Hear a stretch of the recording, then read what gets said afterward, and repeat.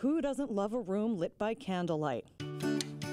Sue Dittrich is the owner of Tin Rooster in East Northport, and she's going to show us how to turn spindles like these into beautiful candlesticks. Farmhouse chic is very popular right now. Now for our 3 C's. Can I even do this? We give it a difficulty level of a 2. Commitment? It'll take around 3 hours with dry time, and it'll cost you about $20. You can find spindles like these at Home Depot. First, you're going to drill a hole in the top with a 1-inch drill bit to fit your candle. Then screw it onto a regular piece of wood. Next, we paint. Sue is using chalk paint. Then we distress the wood to get this look.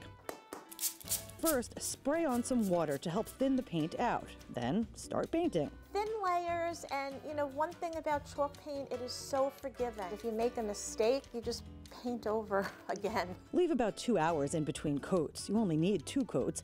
Once it's dry, it's time to distress. You can use sandpaper or a sanding block like this. It comes up very easily. Okay? You're barely touching it. There's no right or wrong here. Distress it as much or as little as you like. Next, wipe it down with a wet paper towel. You get a wet paper towel, and you just take off all the loose blue is coming off. And the final step is this low luster varnish that we just put on 1 or 2 thin coats, and it's supposed to take away that chalky feel of the paint. In the end, you have this chic looking candlestick.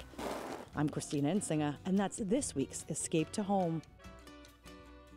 Pretty cool there. Well, you can document the progress of your DIY project and send it to us. Go to news12.com and click on the Escape to Home link, and maybe we'll feature you on a segment.